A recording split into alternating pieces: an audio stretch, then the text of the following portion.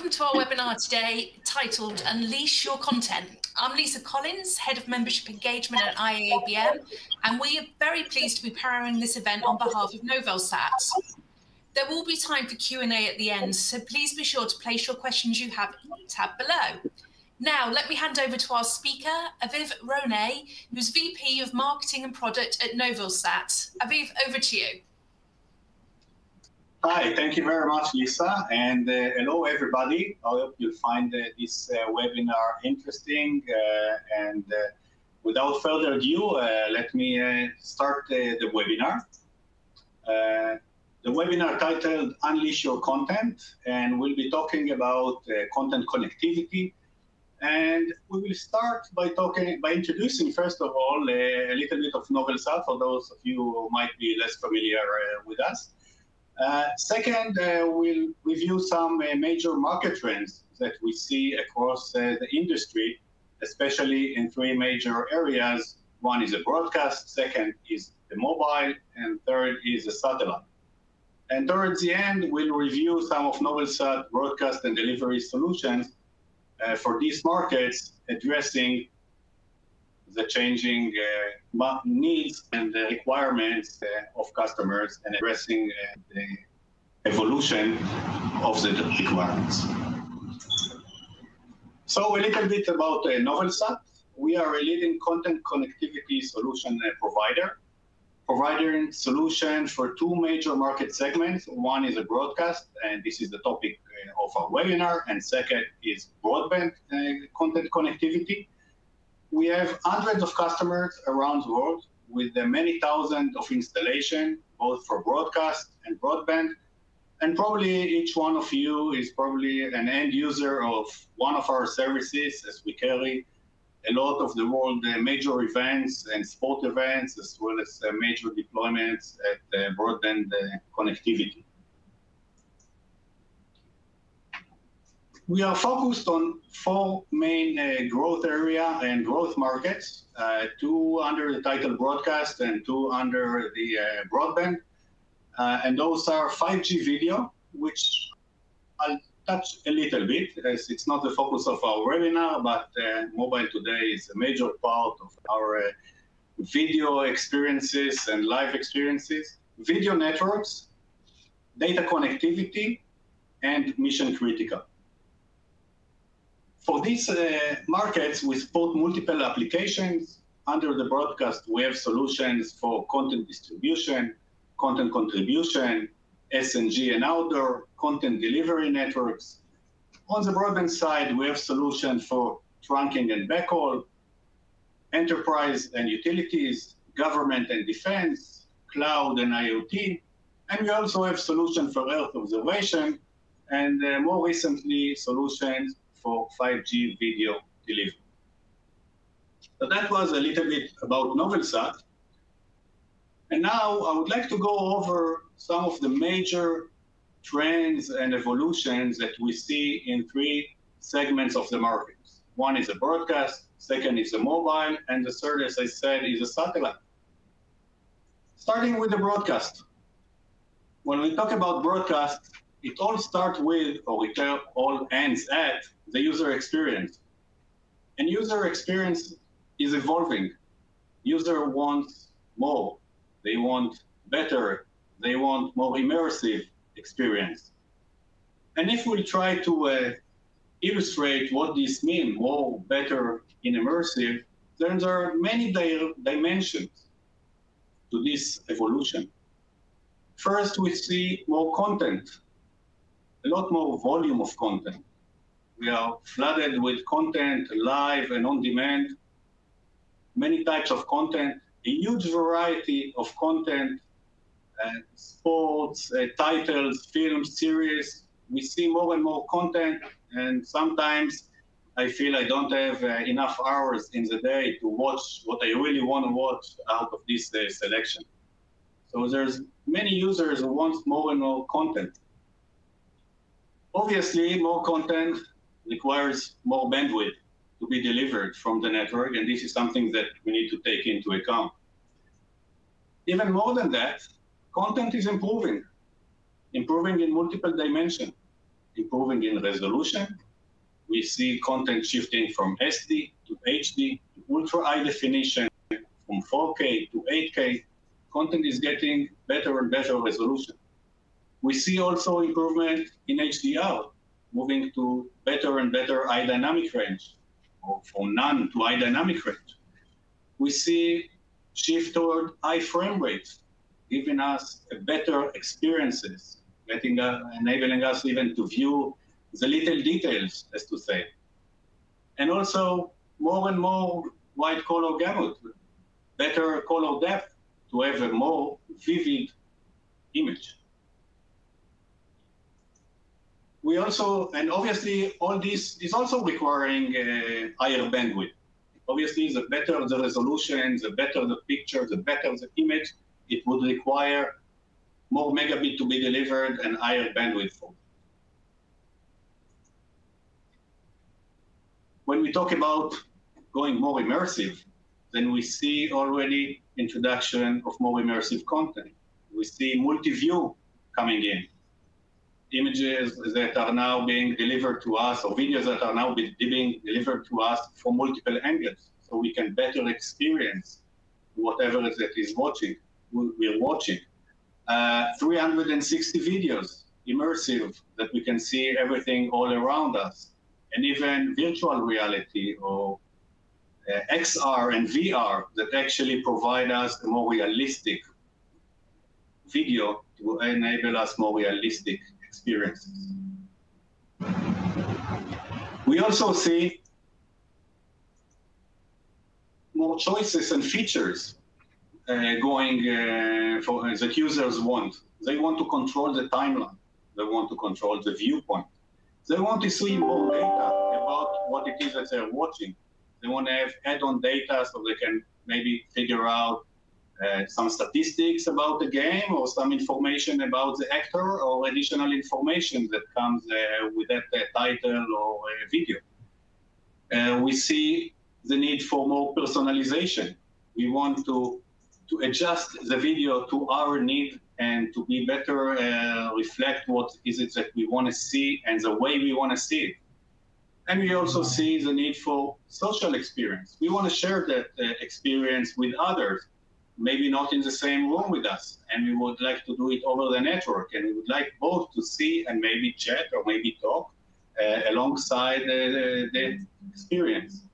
So that experiences are also getting more and more complex and also, but more and more interesting to the viewers and to the users. When we talk also on the media delivery, we talked about the users, but now let's talk about the media delivery to the users. Here also, we see multiple trends. We see multiple trends in the networks and the screen and on the formats, making the delivery more and more, let's say, challenging, because now we need to face multiple applications, and sorry, that seems to be double, that slide. Okay, we see content ubiquity. At first, we used to consume content only on our large screens at home, but now even when we are at home, we're consuming content on multiple screens. Some of it is a traditional legacy TV, some of it is obviously tablets, laptops, PCs, smartphones, and more. We also consume content and want to consume content at work, even at the office. Obviously, we would like to stay connected to the experience, even if we are outside of a building, even when we are on board an airplane or on board a cruise ship or a ferry, and we would like to be still connected and consume this video content. We're already starting to see video coming also into cars. Let's have take the entertainment with us into our cars, and soon when our cars will be driving themselves, we'll have more time to enjoy this media and content. And obviously, content is today on our first screen, which is our mobile device. So we take it everywhere where we are, out and about, and we consume the content from that screen as well. And I'll elaborate a little bit on mobile later, but obviously now we have content ubiquity on different locations. The content also gets to the users now on different networks. It's not just the broadcast network that traditionally was. Now we have both broadcast and broadband networks delivering. We are utilizing both wired and wireless networks to deliver the media. We're doing that over fixed and mobile networks. Those networks could be managed or unmanaged. Those networks could be private or public networks. Those networks could utilize cloud architecture or edge architecture or both. So we need now a converged distribution to go over multiple types of network and deliver the experience. And obviously deliver the experience at the same way that we are getting accustomed to when we watch it at home. So we want the same quality, we want the same latency, we want the same experience. So everything now needs to be converged across multiple distribution channels. We also see the need to support multiple technologies and protocols. As we go over multiple networks, now we see also multiple formats. We see the evolution of videos toward different formats. So we have different formats for the connectivity, whether it's IP network or SDI or ASI or wireless. We're familiar with the broadcast variation of protocols. Coding is improving. We had H.264, now 265, now coming 266, evolving all the time, the coding on video, but we need to support all because the transition is not 0 to 1 transition. During the transition time, we need to support also the legacy and the new standards that are coming in. Also for streaming, while there are legacy old standards, more like RTMP or RTSP, and there is newer streaming standards like HLS and SRT and MPEG-, we still need our network to support all these in order to deliver the experiences across all networks. And of course, we have screen diversity. As I've mentioned, not only the TV is now what we consume content at, it's also could be a PC, a laptop, a tablet, a smartphone, maybe a screen on a certain platform like in the car entertainment, and so on. So we have also multiple screens, and those screens also have different requirements, obviously, not just image size, but also image bandwidth and weight in megabits and so on. And we need the networks to be capable of delivering these different differentiated experiences. Not to mention that content needs to be protected. If it's not protected, then we face piracy issues. And as we see sport media rights revenues hitting new bars and new peaks every year, and are forecasted to reach $85 billion by 2024, obviously piracy becomes more of a concern and could jeopardize the sport and the cinema and TV business models. And obviously, we need to protect the content when it's being delivered to the users across the different networks. And there is, of course, the other side. There is the content production. Also, content production is evolving, becoming more diverse, more agile, becoming smarter. And as we see this, the need for more and more agility at the content production. We see that we produce not only studio production and live events, but we have more and more distributed and remote production facilities where we generate the content. We see also more and more home production, when a lot of the content is now being produced at home or at small locations, not by professionals like at the studios or at the live events. And all this content is being delivered and eventually need to be carried out through the media delivery network to the users. We see also more production intelligence. We see more and more automation of the production process. We see the introduction of artificial intelligence, AI, into the workflows. We see machine learning's introduction into the workflows, and we see metadata introduction as well.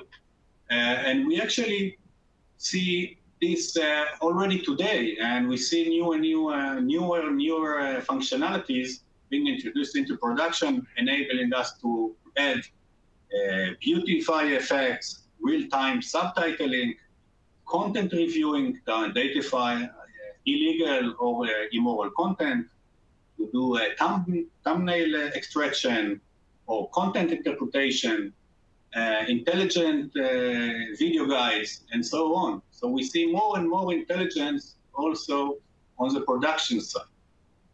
Obviously, this needs to be, again, supported throughout the entire media value chain.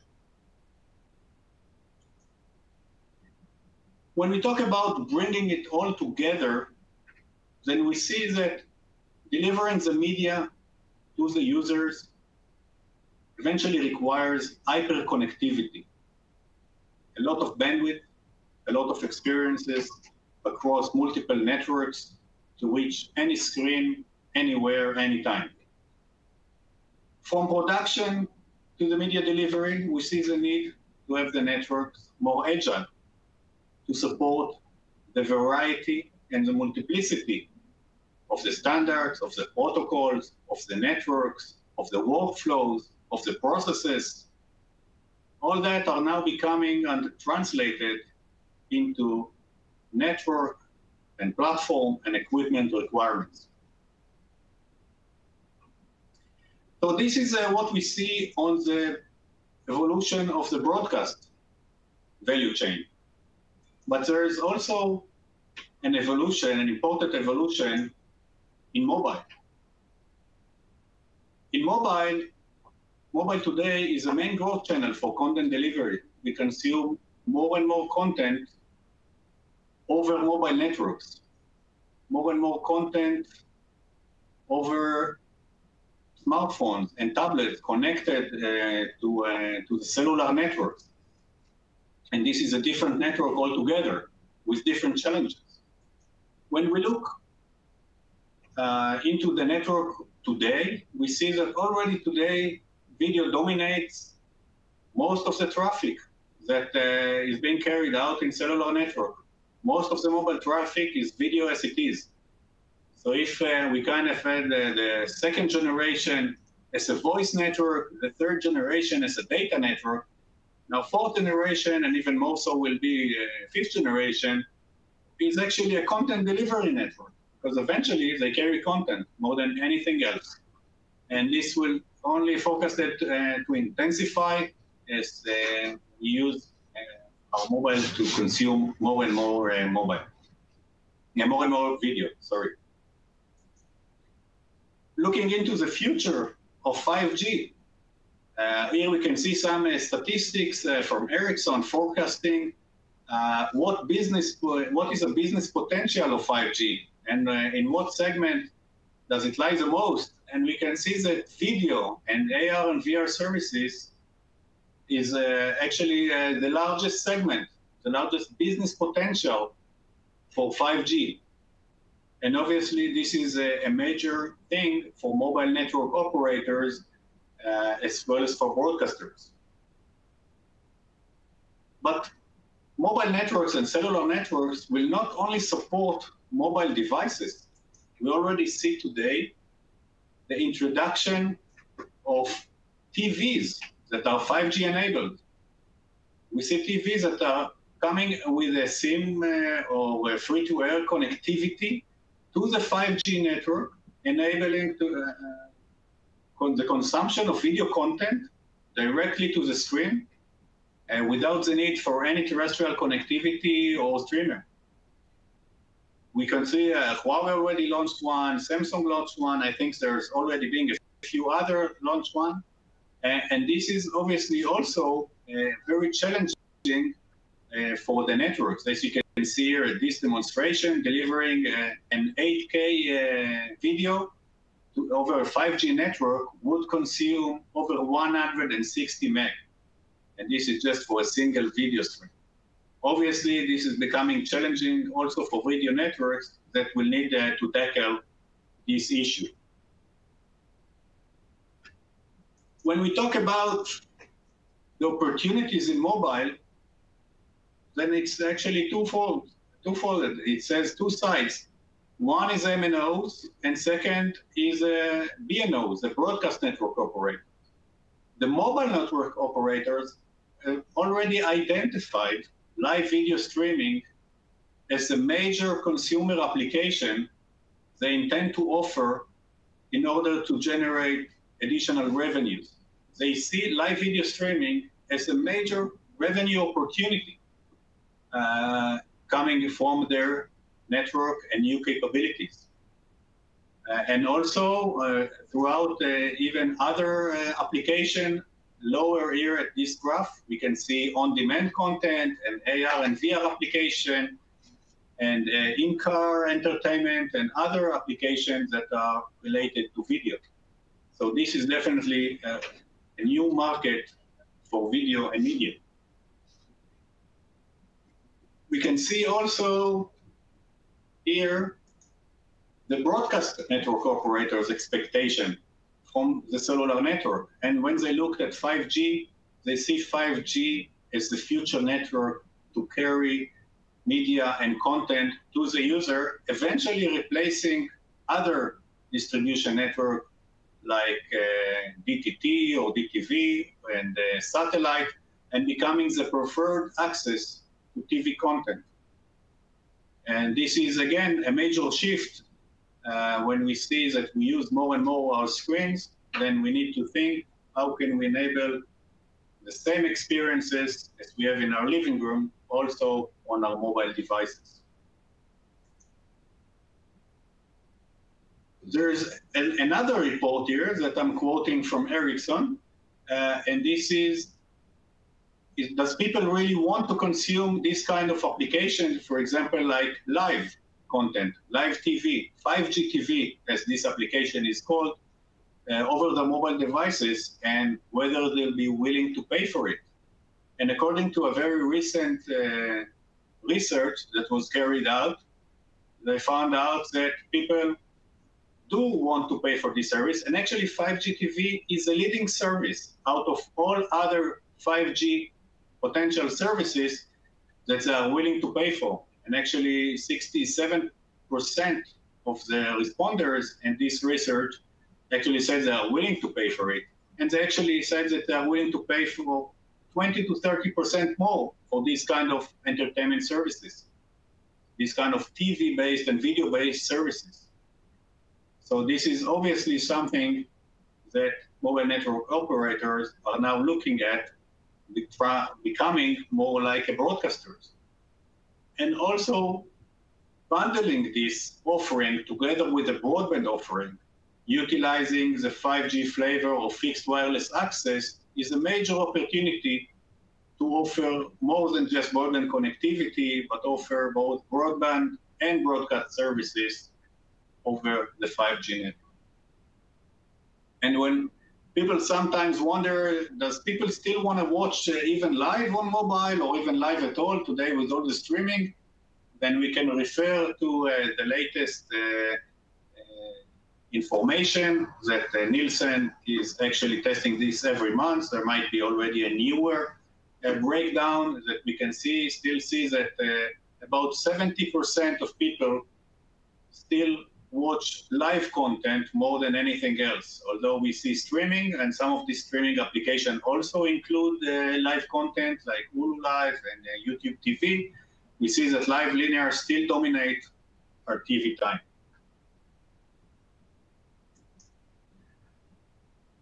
On top of the trends it's a broadcast market and mobile market, we also would like to highlight some of the trends that are going on the satellite. A satellite is today the art of broadcast delivery for contribution and distribution and even direct to home. When we talk about satellite, it's being the number one media delivery platform to deliver today's content due to its very high reliability, due to the SLA that it's being provided for media delivery, and it's being used for fixed and outdoor contribution, occasional use contribution, onward to distribution, primary distribution, as well as direct-to-home distribution, and as well connectivity to DTT towers, and in the future also to cellular towers maybe. I'll highlight this as well as another opportunity that could be. And so definitely satellite is a major part of the broadcast industry, carrying today about 45,000 global TV channels over satellite. Also here, we can see several trends, several major trends. First, we see how much broadcasters are spending to carry media over satellite. In 2019, the number was $7.1 billion, and we can see the breakdown here. First and foremost, it was distribution, and then very close to it was DTH. And then obviously occasional use consumes less and contribution consumes less. So we see about $1 billion for contribution. This is a major capacity spending for the industry for delivering the content, whether globally or regionally or locally. But the channels, there's 45,000 channels that are being carried, are also being transitioning. The transition from standard definition to high definition, HD. We can see that until recently we had about 13,000 channels in HD, while all other were still standard definition. And in the coming years, this is forecasted to double and even more. We can see also the introduction of ultra high definition channels, mostly 4K, as we could see more and more, for example, sport content going this way. We could see the Olympics, for example, Tokyo Olympics was broadcasted all in 4K already. And we see the number of channels carried over satellite actually multiplying nearly by 10 in the coming years of 4K channels. Obviously, this requires more and more bandwidth. And efficiency now becomes a major issue for broadcaster, as obviously more bandwidth comes with more cost. When we look on the satellite transponder and trying to figure out how many channels we could have delivered in the past or in legacy technologies like DVB-S and MPEG-2, and how many channels we would be able to deliver with DVB-S2 and MPEG-4, or even going to HEVC to carry 4K, we see that the better the modulation, even though that the modulation is improving, and even though that the encoding is improving, we still carry less and less channels as video improves. In the past, we could carry 15 channels in MPEG-2 over DVB-S. Now we can carry about 9 channels on a single transponder in MPEG-4 over DVB-S2. And when moving to HEVC, we can carry only 3 such channels over a single satellite transponder in DVB-S2. So there's definitely a need to transition not only to higher video compression, but also to better transmission modulation, better than DVB-S2, like DVB-S2X or NOVELSAT NS4. Spectrum is also being challenged from another direction, from the 5G network. C-band became a primary spectrum band for 5G. It has some significant merits for 5G networks and cellular networks, and we can see that a global shift across the whole world, and especially we can see this very much highlighted and pushed in the US, when the FCC put out an accelerated plan in order to accelerate the evacuation and the repurposing of major portion of the C-band from satellite use and broadcast use to 5G broadband use, and actually providing an incentive plan of $10 billion to satellite operators to clear this spectrum within 2 to 3 years. So obviously there's an additional challenge from the C-band spectrum shift, which does not happen only in North America. It's a global trend. We can see multiple countries shifting a growing portion of the C-band for the usage of terrestrial 5G. This obviously squeezes even more the video broadcast spectrums and driving even further the need to utilize better efficiencies in the delivery, better modulation, and better video compression. Obviously, all this requires the trends that we saw in the broadcast and in the mobile and at the satellite require to be addressed with solutions that are capable on supporting both the legacy standards and the legacy channels and the legacy video formats and the media productions that we use, as well as the new networks and the new efficiencies and the new capabilities that needs to be delivered. So we're now at a transition period where we need to support both, let's say, the old and the new.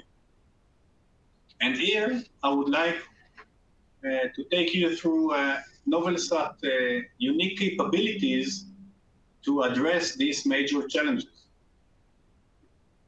When we talk about broadcast and delivery solutions, we look at what I just highlighted before, the need for hyperconnectivity and the need for network agility.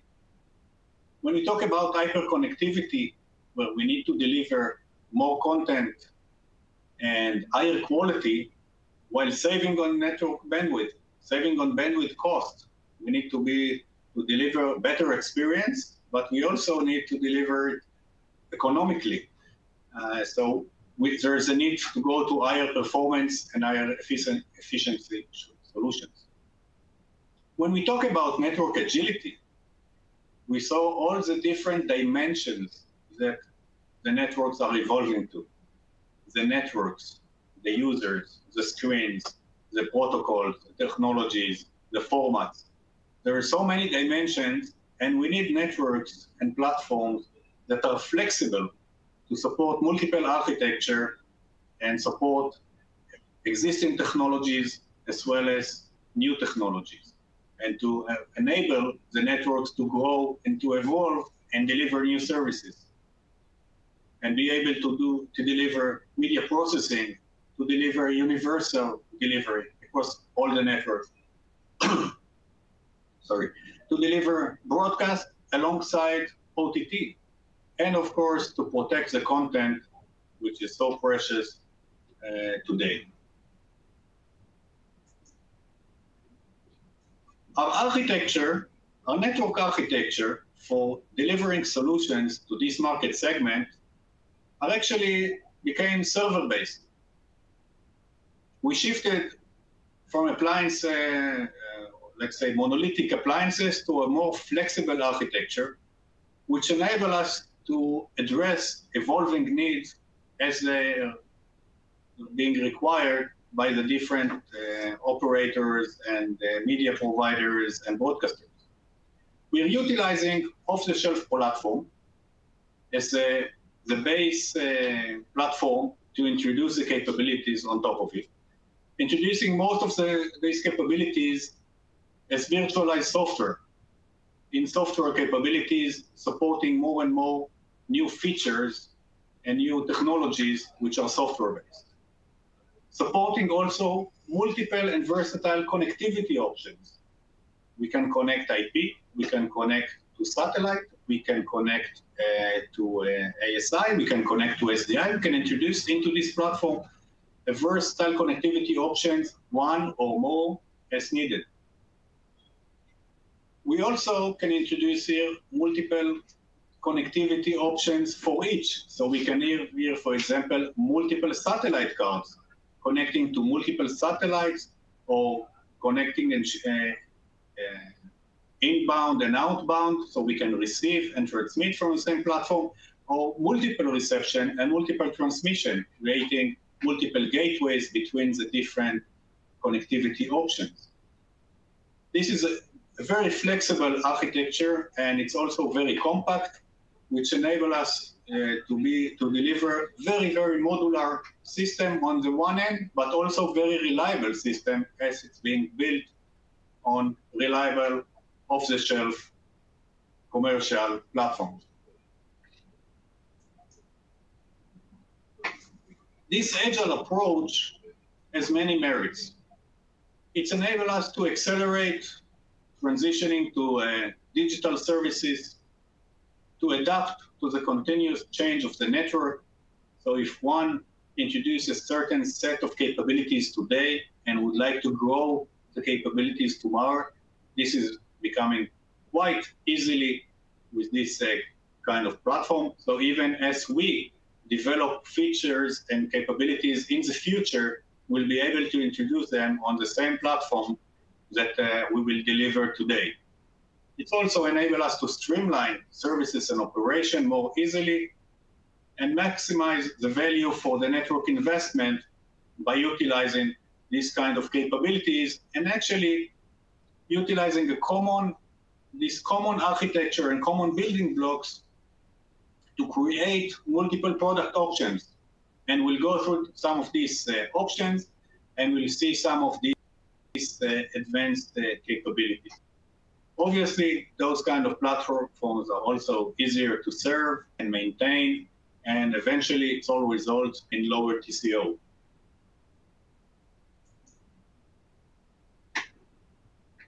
We have also a unique end-to-end system approach.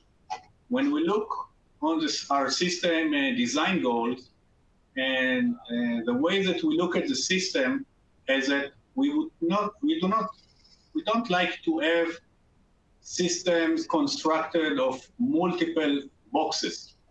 We would like the system to be very flexible in a single box.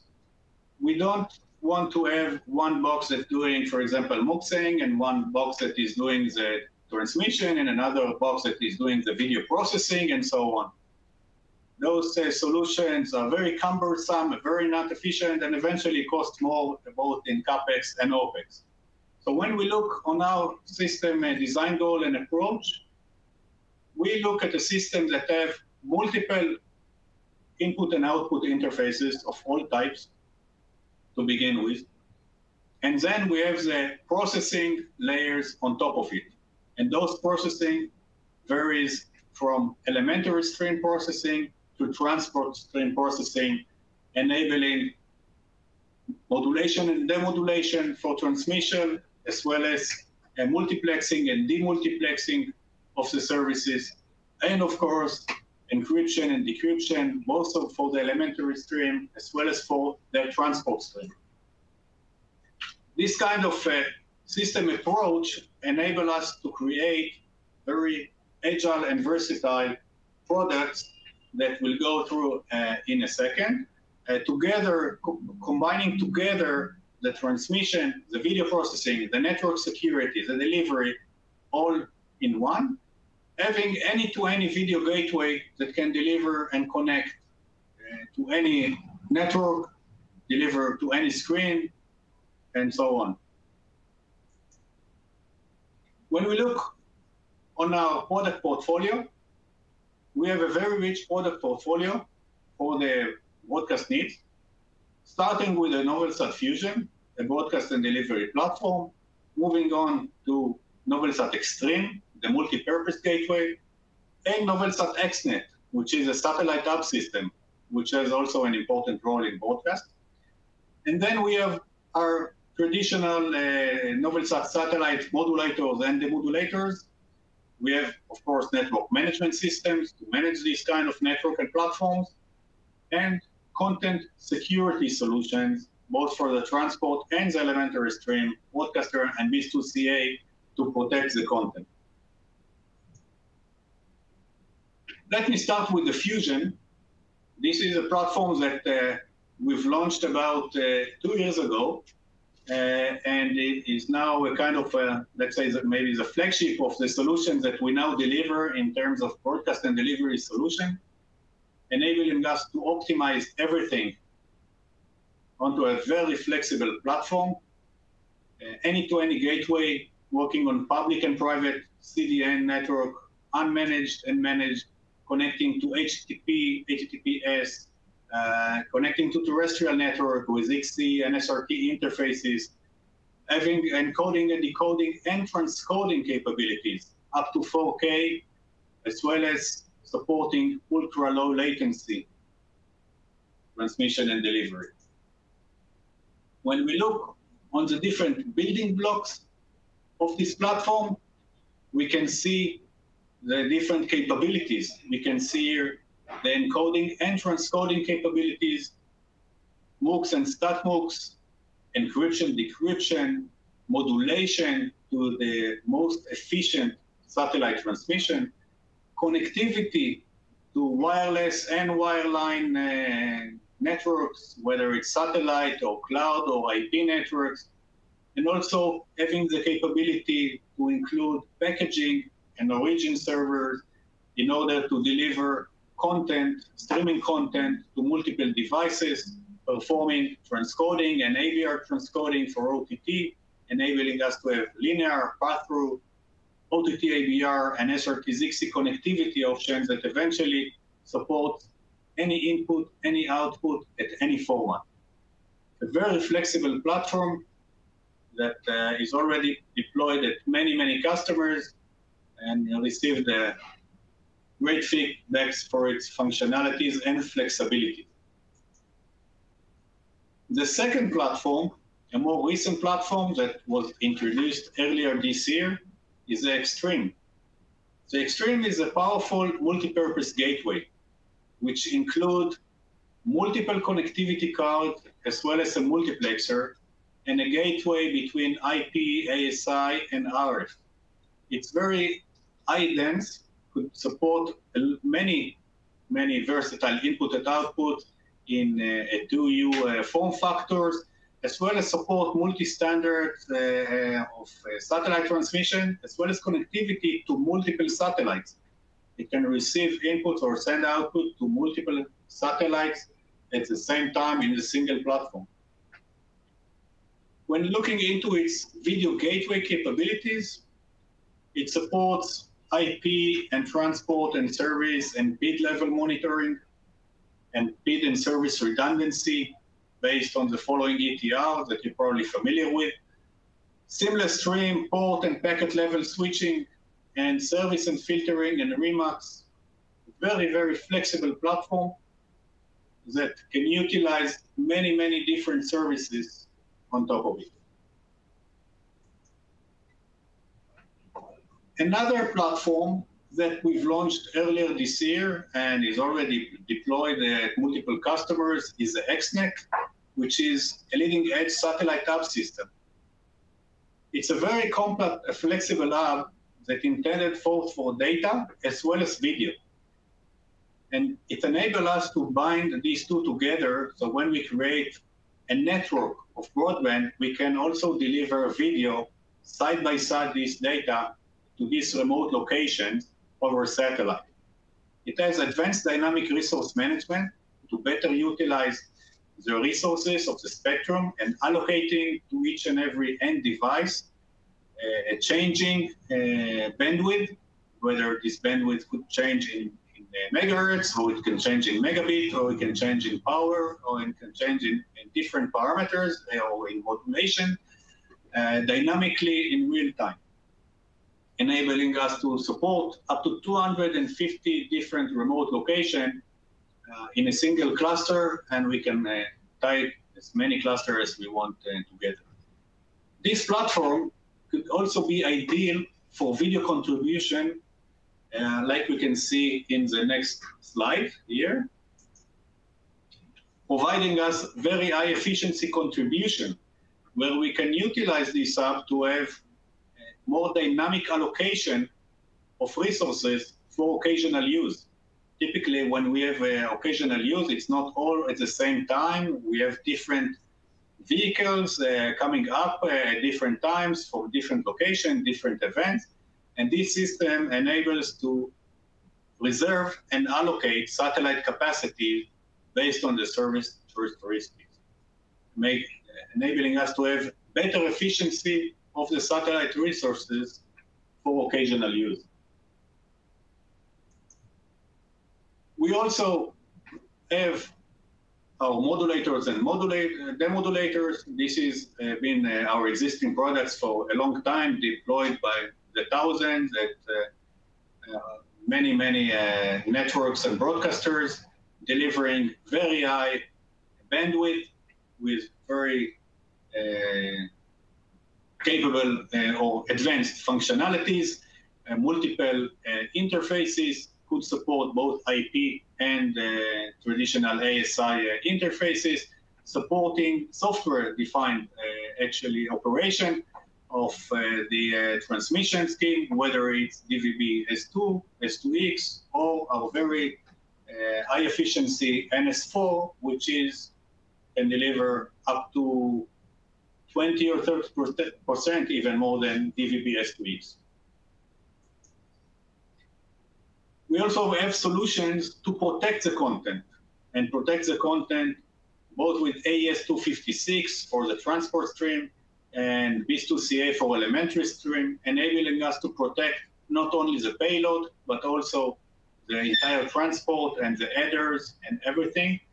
And we also have a unique automatic dynamic key generation system, network management system actually, that manages this generation and distribution over the air of the keys to the different takers.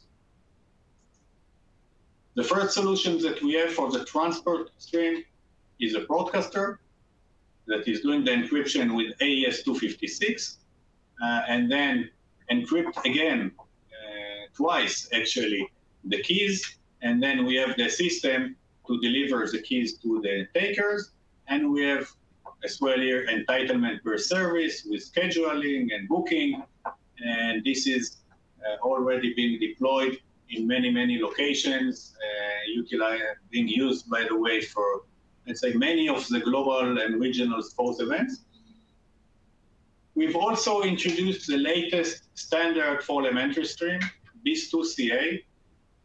This is something that has already been, again, delivered and deployed.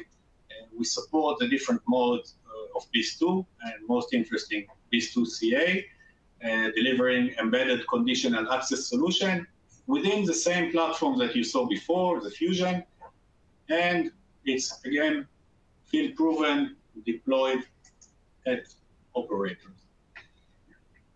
And almost finalizing the webinar, we have also the NOVELNet network management suite, carrier-grade solution, which is focused on delivering services. And you can see one of the screens that I don't know if you can read the small letters inside, but this is exactly how it looks when we can see the different services and the different channels, and it provides us very flexible monitoring and control of the network, both resources and allocations and managing and monitoring, as well as obviously resolving issues as there is a need. Also supporting maps to see the entire deployments. And with this, I will wrap up the webinar, exactly leaving 10 minutes for Q&A. You can find more information about our solution at our website, novelsat.com. You can see here some of the product sheets that you find on the website. You'll find additional white papers and webinars and additional product sheet for each and every product that I've mentioned here very briefly. So if you would like to learn more, I invite you to go into NOVELSAT.com, go to the resource section or to the relevant product page, and just simply download whatever is that you need. And with that, thank you very much. And I'll now open the floor for questions. So now you have the chat, right, Lisa? I think they can just type their... They certainly can, Aviv. And that was really interesting. Thank you so much, and really quite thorough. We did have one question come in as you were presenting, and that was on your slide that looked at screen diversity. And they asked the question, why cinema's not included on that slide? That's a good question. Actually, there are applications where this is being delivered to cinemas as well.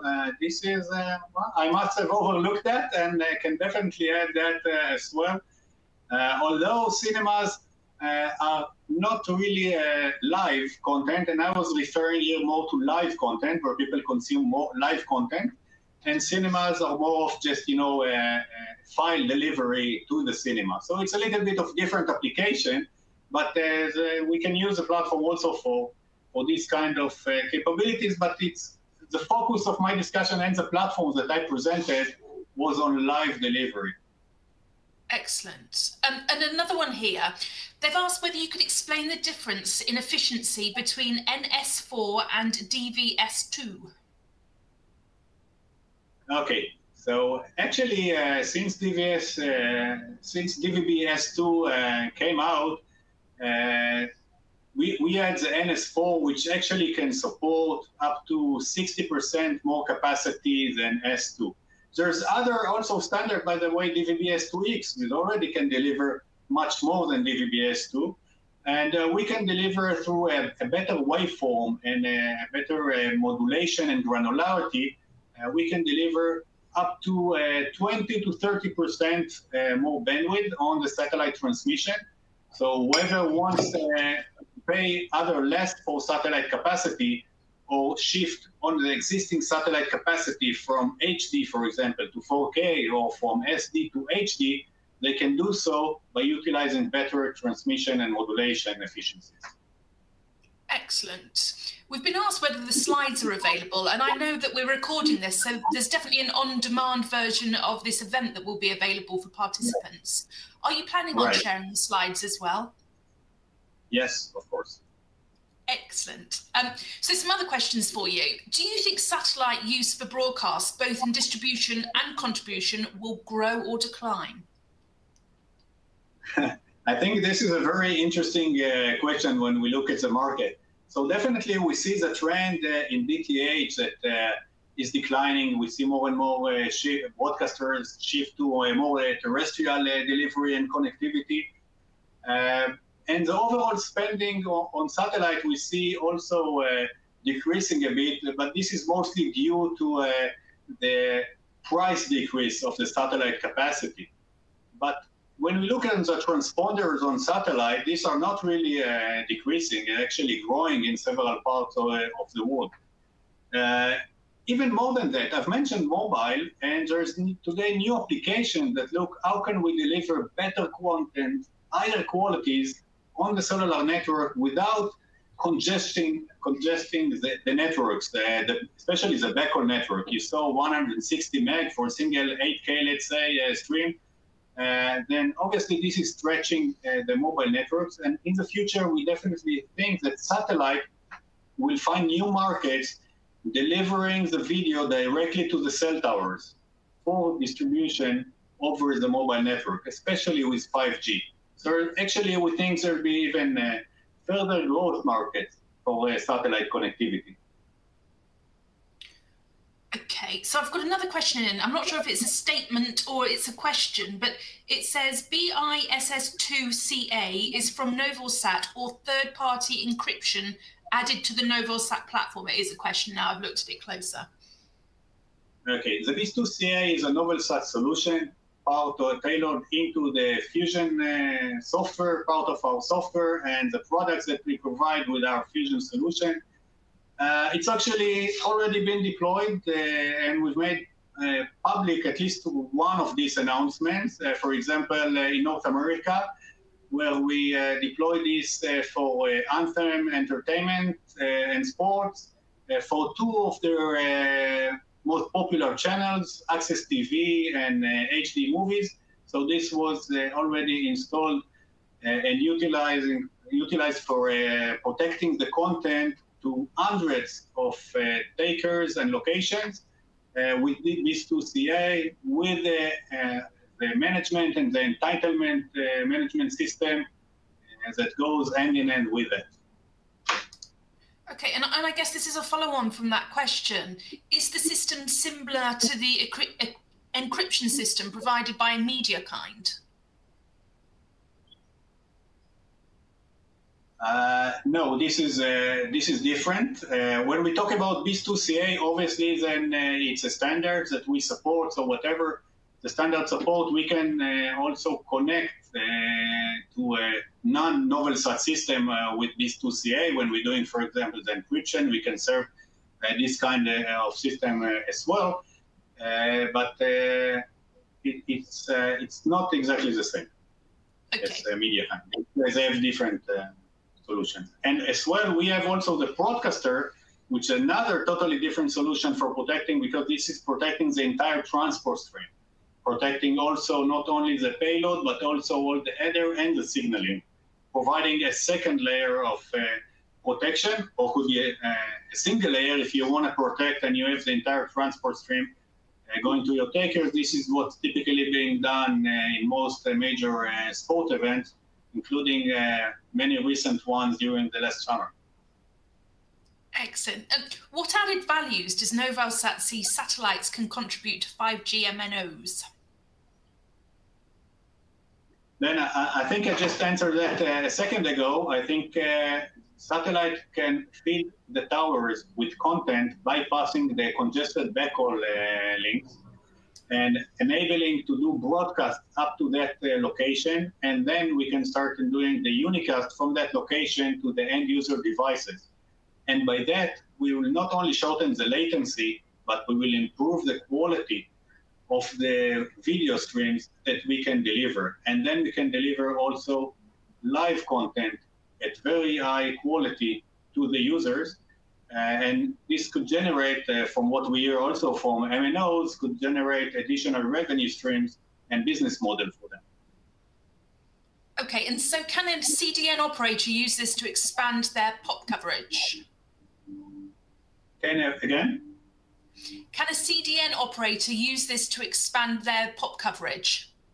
Of course, this could be as well. It's not limited only to cell tower. This could be used for any remote distribution to multiple locations. It could be, by the way, serve also a Wi-Fi location, and it can also serve, by the way, delivering live content at high quality to mobility platforms like aircrafts or cruise ships or ferries or even trains. But whenever we spend time watching things, then we can probably deliver to that access network, local access network. We can deliver the video through a satellite connection. Excellent. I think the last question that we'll have time for, and a good one to end on, can you provide some examples for the usage of your DRM solutions? Okay, then I think I just provided one for the BIS2CA. And for the broadcaster, as I mentioned, we support most of the major global sports events are being protected with this kind of AES-256, a broadcaster solution. Some of these events I cannot name because were not made public, but one network that was made public is the EBU network that is utilizing the encryption that developed by NOVELSAT, and it's widely deployed across EBU network. Excellent. Excellent. Thank you, Aviv. Thank you very, very much for that informative webinar. Really, really enjoyed it. And I'd like to thank all of our attendees for coming along today, and to remind them that the webinar will be available on demand if they want to check out again. And again, encourage them to come to your website to find out more. Thank you very much, everybody, for attending. Thank you, guys.